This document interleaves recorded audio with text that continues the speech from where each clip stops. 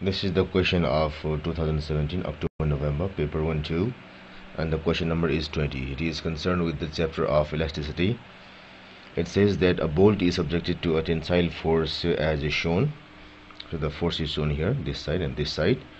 The bolt has a cross-sectional, circular cross-section. So this cross-section is circular as well as this cross-section. So it might look as rectangles in a 2D figure, but they are circular. At end x, the diameter is 2d. At end y, the diameter is d. So we have to find what is the ratio stress at y compared to stress at x. So let us remember that the formula for stress is equal to the restoring force, restoring by cross section. Cross is the area.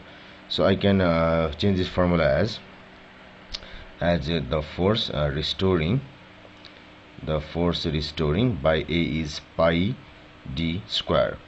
And here in the case of equilibrium, this restoring force is equal to the tensile force, so it is tension force by pi d square. So we will have the stress at y actually. Stress at y should be equal to t by pi. The diameter at end y, that is d, so it is simply d square. And stress at x is equal to t is same, and we have pi, then the diameter is 2d, so it is 2d then square, so equal to 2 to the 4, so it should be 1 by 4 d by pi d square.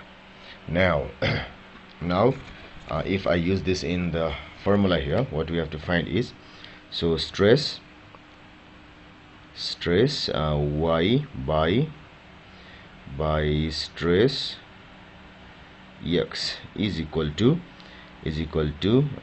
d by pi d square divided 1 by 4, then again d by pi d square.